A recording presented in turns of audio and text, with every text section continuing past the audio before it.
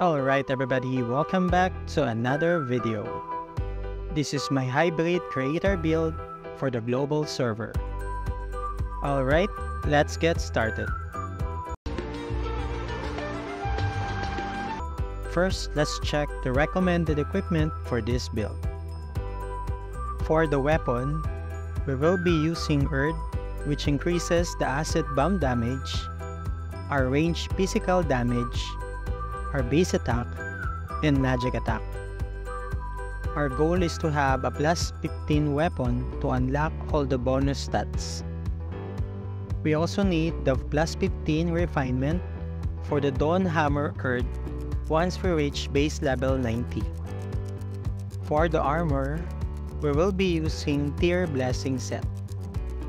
My current set is a sprint set since I'm from the High Wizard class, and I'm unable to craft Tier Blessing set due to lack of materials in the market. However, it is recommended to use Tier Blessing set since it gives STR and physical attack increase. For the accessories, we can use Nile Rose and Dark Knight gloves with Dark Knight emblem as soon as we reach base level 95. For the shield, we can use Crack Buckler or Valkyrie Shield. For the cards, we can go for damage increase cards for the weapon, Baby Desert Wolf or Piggy card for the armor, Frildora card or Vagabond Wolf card for the garment, Sohi card or Virit card for the shoes, Greatest General cards for the accessories, and Kaat card or Devirochi card for the headgear. For the cards, we can go for the status effect cards for the weapon, Dark Frame or cards that increases our max HP for the armor, Frildora card, Choco, Orc Baby or Mist card for the garment, Marduk card or Guy Earth card for the headgear, and Tara Frog card for the shield. For the cores, we need to have Chemistry Fury core, Fury of Banal Mirth core, Potion Fusion core, and Mana Length Boost core. For the cores, we need Chemistry Fury core, Plant Protection core, and Chemistry Protection core.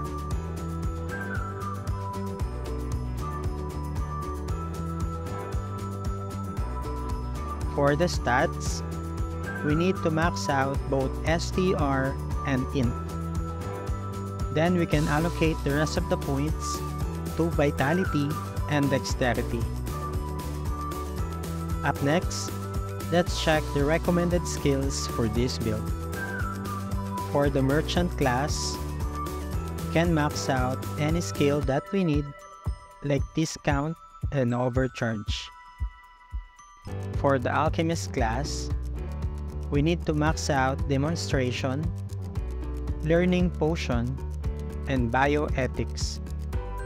Then you can allocate the rest of the points to Homunculus Resurrection and Axe and Mace Mastery. For the Alchemist class, we need Armor and Weapon Protection, Demonstration, Battle Grenade, and Learning Potion.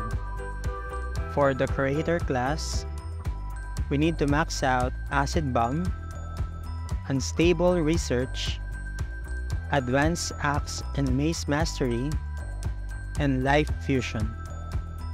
Then you can allocate the rest of the points to any skill that you need. For the Creator class, max out Acid Bomb, Unstable Research, Corrosion Research, Creature Dispatch, and Full Chemical Protection. Then allocate the rest of the points to Advanced Axe and Mace Mastery. For the Homunculus, we will be using Banal Mirth for PvE and Amistr for PvP. For the sigil, we need to upgrade our class exclusive sigil, Wildfire, to at least level 3. This sigil adds AoE skill after we cast Acid Bomb that reduces target move speed and chance to immobilize the targets.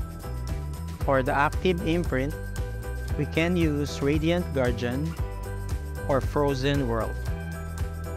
For the passive imprints, we can use Endless Nightmare, Floating Protection, Courage Blessing, and Surging Protection. For the feathers and statues, you may want to add parts that add Ignore Defense, STR, Int, and Dex attribute. For the pets, we can go for Tunel, Earth Lord, Son of Earth, Sohi, and Squidget. We also need to deposit cards that increases our base attack and magic attack.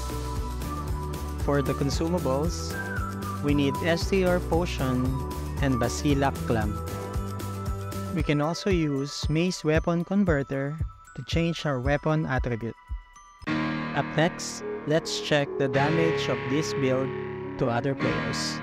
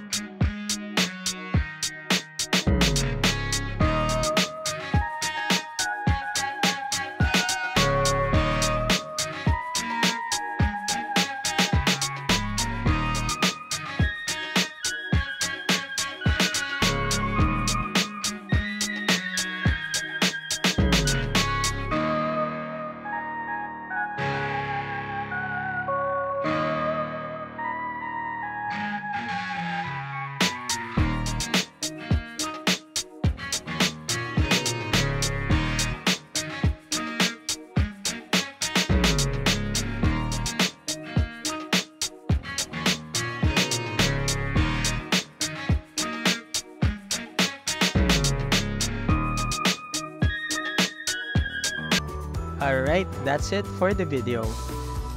Before you leave, please hit the like button and subscribe to our channel if you haven't yet. Also, let me know what you think about this build or what would you like to see next by leaving a comment down below. I'll see you guys on our next video. Thank you for watching.